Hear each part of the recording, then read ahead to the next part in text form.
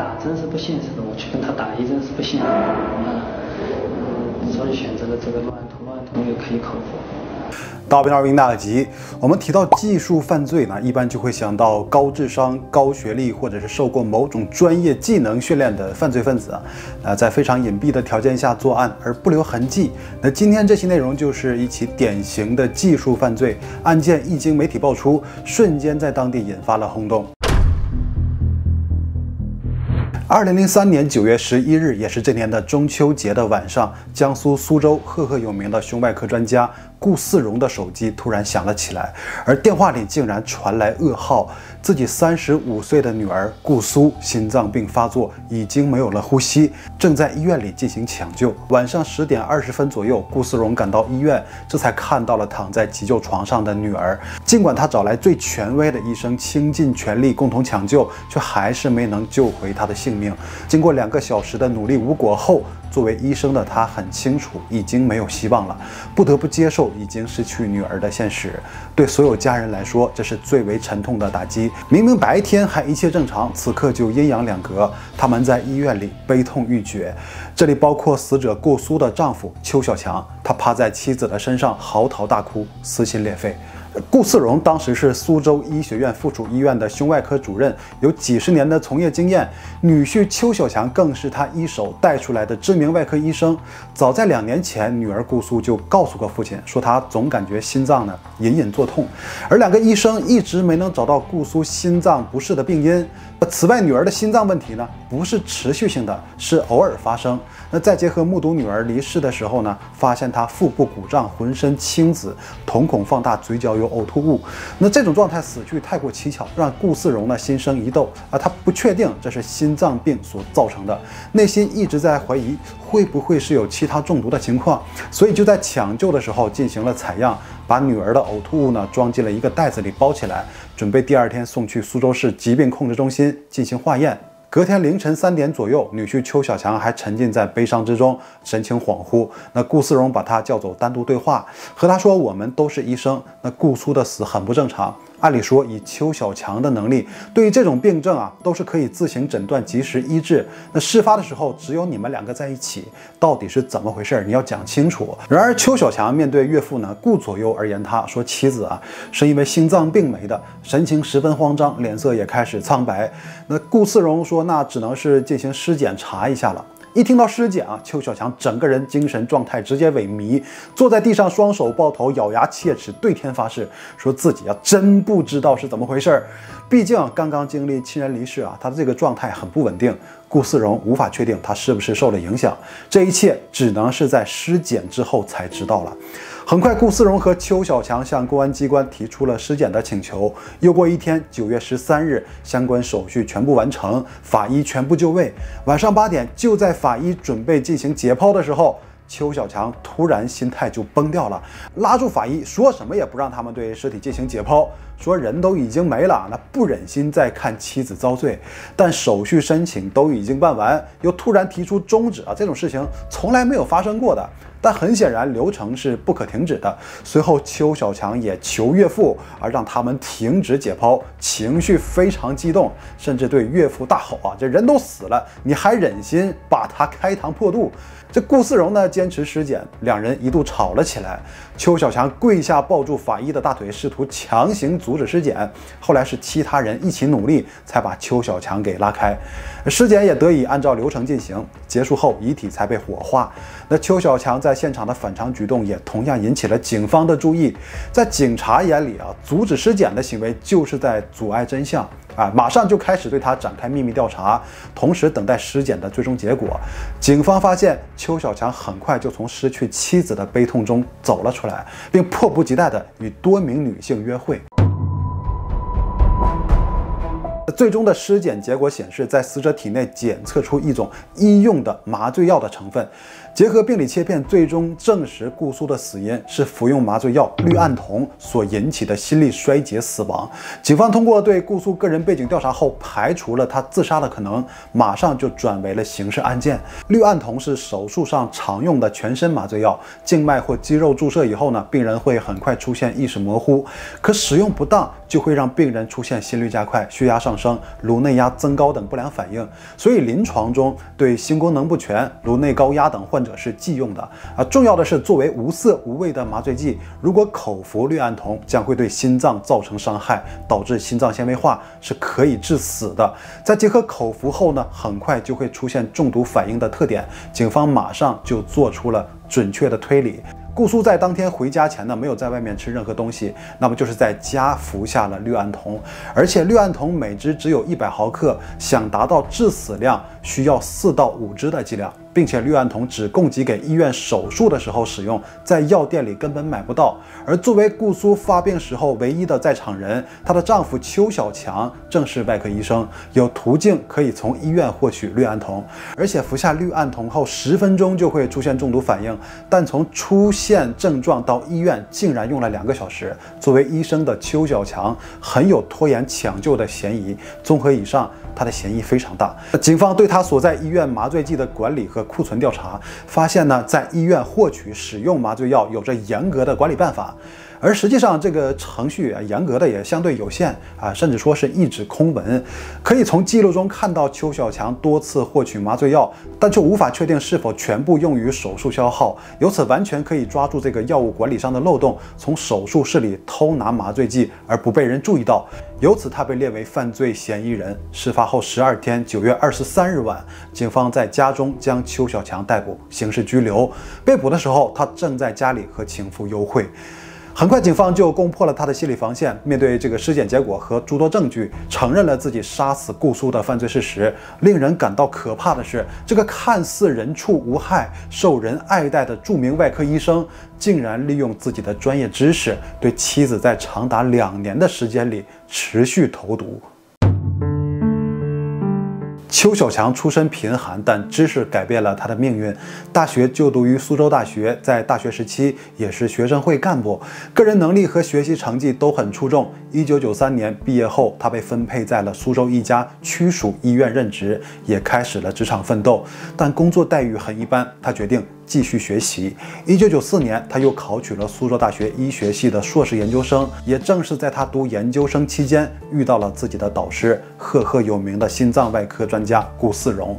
顾老德高望重，在医学界有着众多人脉资源。邱小强深知，如果和导师搞好关系，那么之后一定能够得到他的帮助，事业前途一定会开阔很多以此实现人生逆袭。此后，他不放过任何一个表现的机会，在工作中也凭借扎实的专业储备和良好的职业素养，得到顾嗣荣的认可。那这年轻人从外表看也是一表人才，穿着一贯整洁大方，举止言谈斯文得体。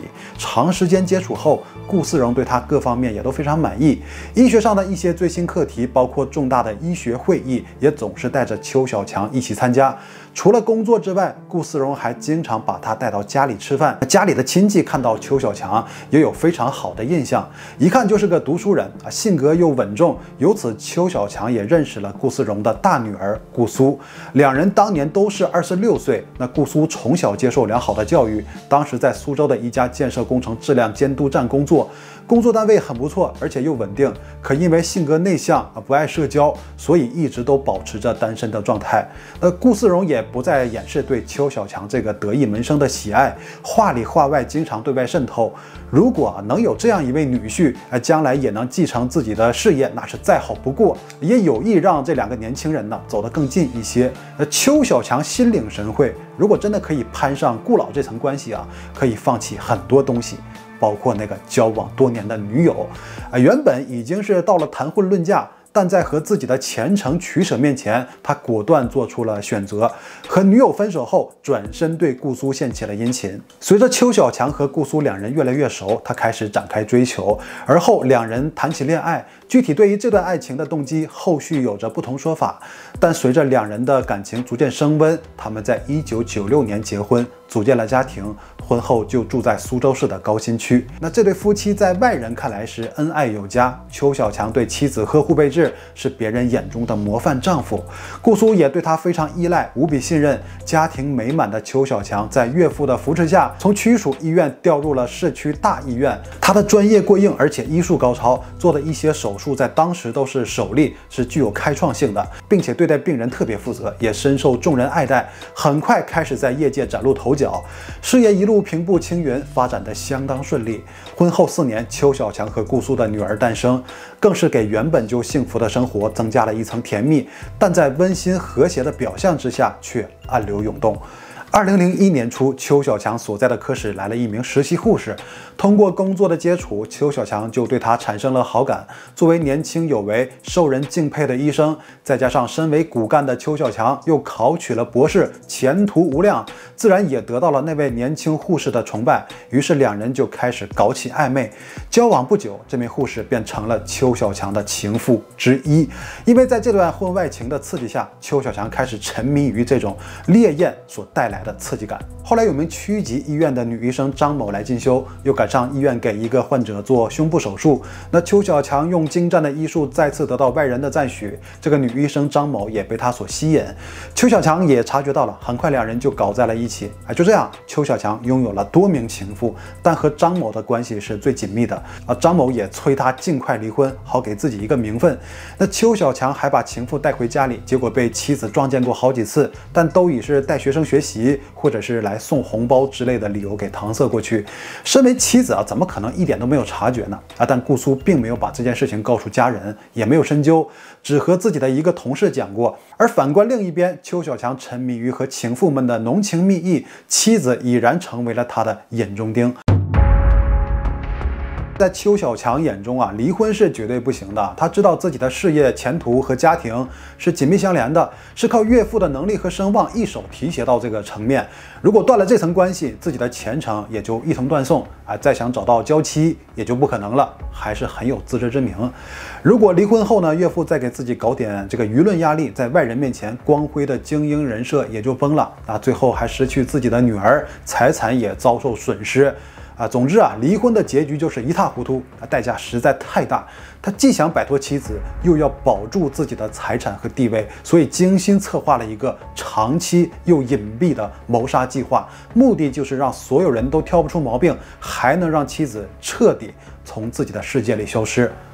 作为外科医生的邱小强经常会接触到麻醉药物，所以非常了解麻醉剂的功能和使用方法以及危害。于是平时用来给病人麻醉的药剂成为了他实现计划的工具。但大多麻醉药口服是没有效果的，用针头直接给妻子注射也根本不现实。在仔细筛选过后呢，他最终选择了麻醉剂氯胺酮，并利用在医院的工作之便多次违规把药顺走。在手术里呢，这个很有工作关系，很方便的。药所有就像你们单位里的所有东西它经常用的，总归有个流通量的。出入稍微有点出入是不会有人察觉的。此后的时间，邱小强就会把药剂兑到水里或其他饮品中，找到机会就十分殷勤地给妻子端茶送水。为了不被察觉到异样，每次都加入很少的剂量。那妻子顾苏自然不会怀疑这个朝夕相处的枕边人。那邱小强也会在出门后打电话叮嘱妻子喝水，只要妻子一出现头晕的症状，他就会非常凑巧的在医院值班。由此，向来身体健康的顾苏开始出现心脏问题。在他们的女儿2岁的时候，顾苏明显感觉自己的身体状况大不如前。顾苏每次发病之后呢，经过简单的挂水就能恢复，第2天还可以正常上班，就感觉问题不大。作为心胸外科专家的顾四荣对于这种情况就感到很奇怪很担心女儿的身体状况，带着她去做过检查，但各项检查又没有什么异常。邱小强也假惺惺和岳父在一起探讨病因，跟着查阅各种资料，也趁机向外扩散妻子有心脏病的言论。顾苏经常性的发病就诊，有心脏病已经成为了被大家接受的事实。这对于邱小强来说是一个很好的机会。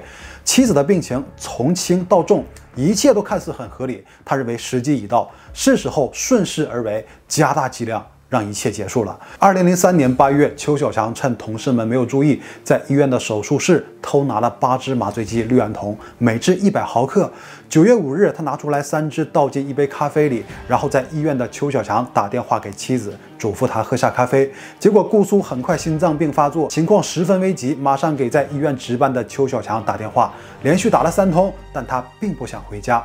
最后是顾四荣最先赶到，然后邱小强才跟着回来的。这次因为药量不够，在经过抢救后，妻子还是脱离了危险。而邱小强急不可待，想摆脱妻子的心情，就像已经上紧的发条，找到机会再向妻子下毒手。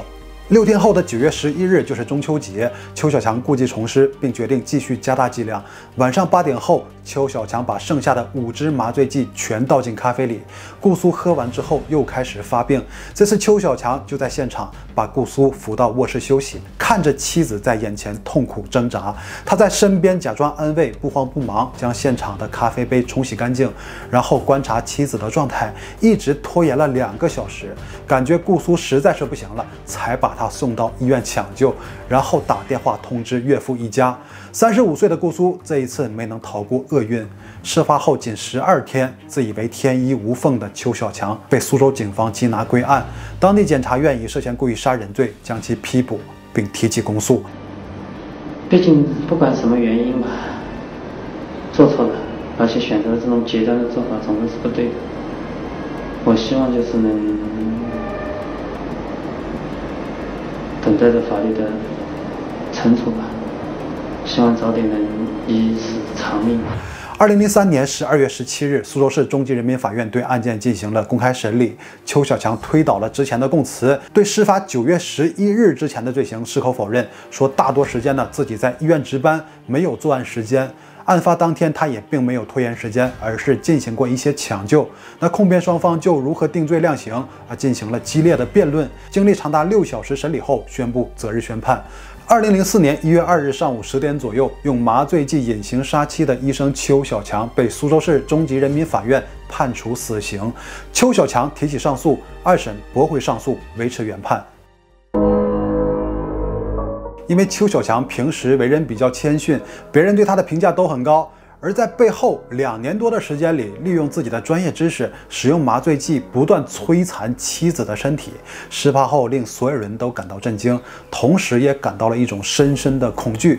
就难以想象他怎么隐藏的这么深啊！在审理过程中，邱小强说他们夫妻关系不好，加上女方脾气很大，对公婆态度很差。本来对顾苏就不满意，那加上有了情妇，就更加不满意，动了杀妻的念头。邱小强的父母也坚持认为2人的结合就是错误啊，可他被顾苏的父亲看上了，他是怕得罪导师才答应了这门婚事。顾家把他当上门女婿，一直都在控制，这样心理出问题也是早晚的事情。那再看顾家人的说法，他们认为邱小强是为了攀上顾家这棵大树而投机，想得到的全都如愿以偿，名利双收，人生得意的时候就忘乎所以追逐婚外情，甚至不惜杀掉自己的结发妻子。这就是现实版的东郭先生与狼的故事。2年多的时间，夫妻2人同床共枕，还共同养育一个女儿。在妻子遭遇摧残的时候，但凡邱小强能有一点恻隐之心，都能及时停止罪行。而最终的选择表明，他已经是毫无人性。毕生所学，一边治病救人，一边践踏生命。随着自身命运的改变，同时不断改变的还有他内心日益膨胀的欲望。只因被无尽的欲望束缚，最终走上了罪恶的深渊。以上就是本期所有内容，到最后不要点赞、日大就谢谢你了。